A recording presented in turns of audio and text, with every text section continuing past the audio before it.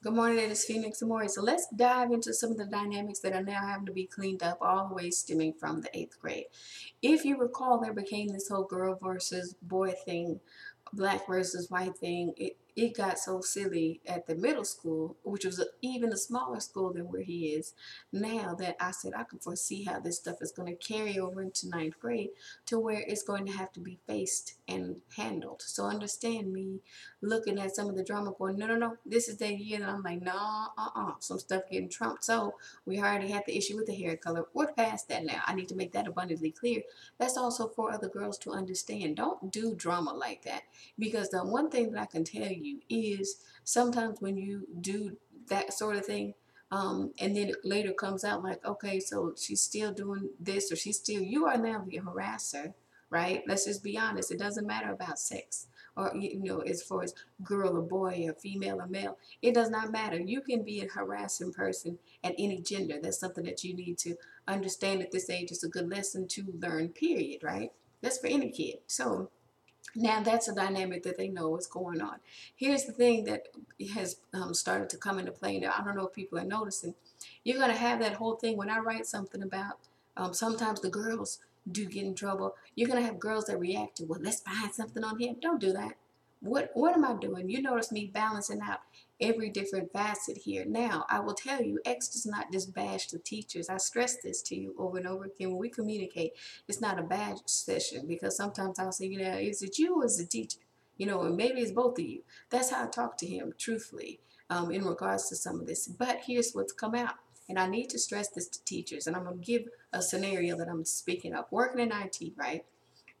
When I worked on base as a contractor, they actually put a stipulation in that some of the contractors, even if they had degrees, they had to get certain certifications to be able to handle certain aspects on the network and on the systems. Do you know some people could not pass that test? Okay, so if they couldn't pass the test, what kind of assumptions do you think people started making about them? Well, they dumb, they can't pass this test.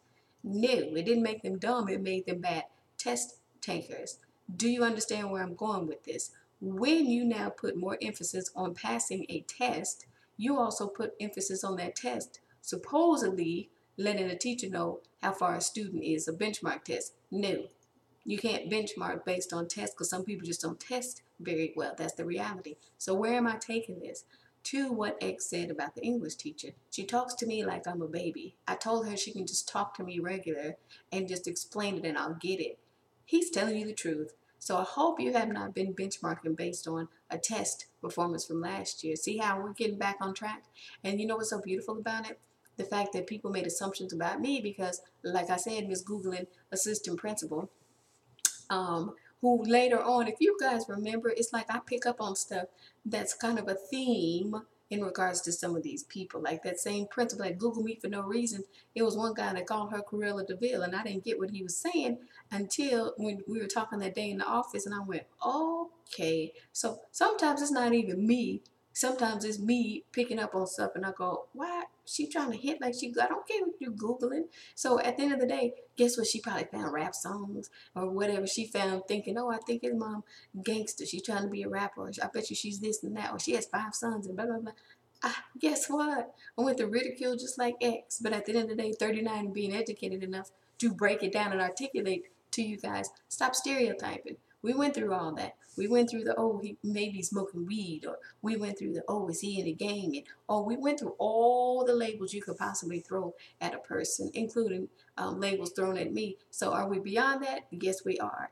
Because now I'm trying to tell you what it is that needs to happen. Start listening to him when he says stuff to you. He can articulate how he's feeling.